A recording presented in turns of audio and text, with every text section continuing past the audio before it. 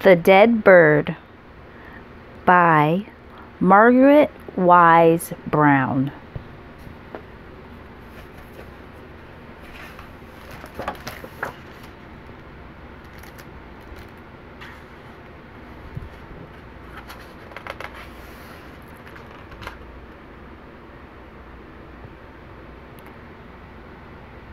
The bird was dead when the children found it.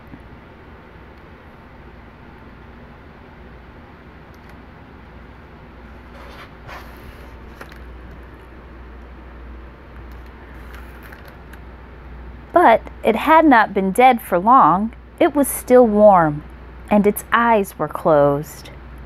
The children felt with their fingers for the quick beat of the bird's heart in its breast, but there was no heart beating. That was how they knew it was dead.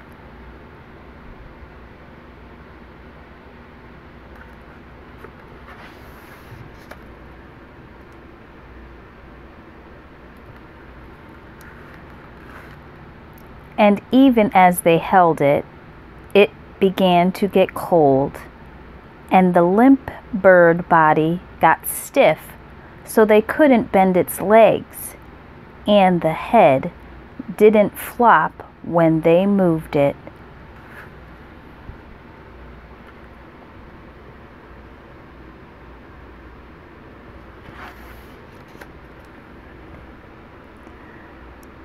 That was the way animals got when they have been dead for some time, cold, dead, and stone still with no heart beating.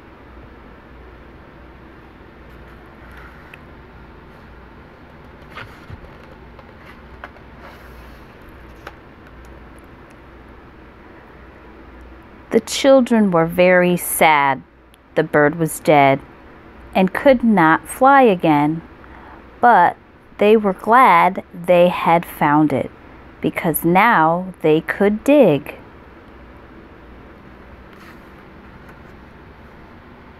A grave in the woods and bury it.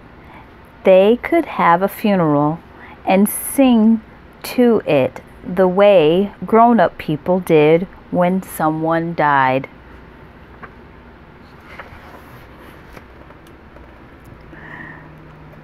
So they took it out in the woods.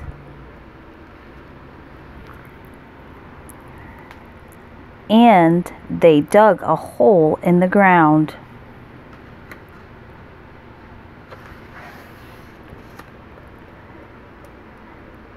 They put warm, sweet ferns in the bottom of the grave, and they wrapped the bird up in grapevine leaves and put it in the ground.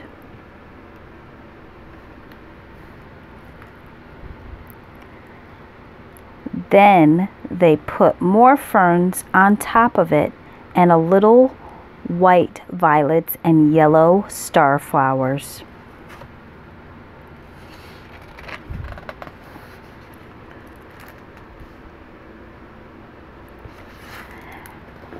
Then they sang a song to it. "Oh, bird, you're dead. You'll never fly again.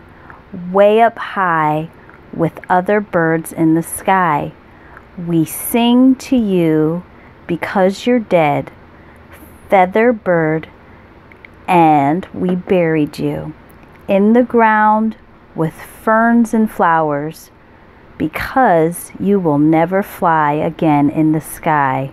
Way up high, little dead bird." Then they cried because their singing was so beautiful, and the ferns smelled so sweetly, and the bird was dead. They put dirt over the bird as they sang, and then they put more ferns and flowers and a gray stone on top of the dirt.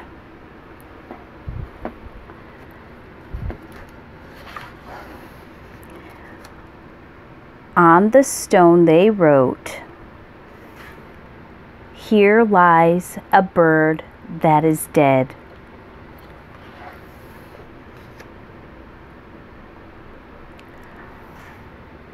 Around the stone they planted white violet plants and wild geraniums. Only the geraniums faded.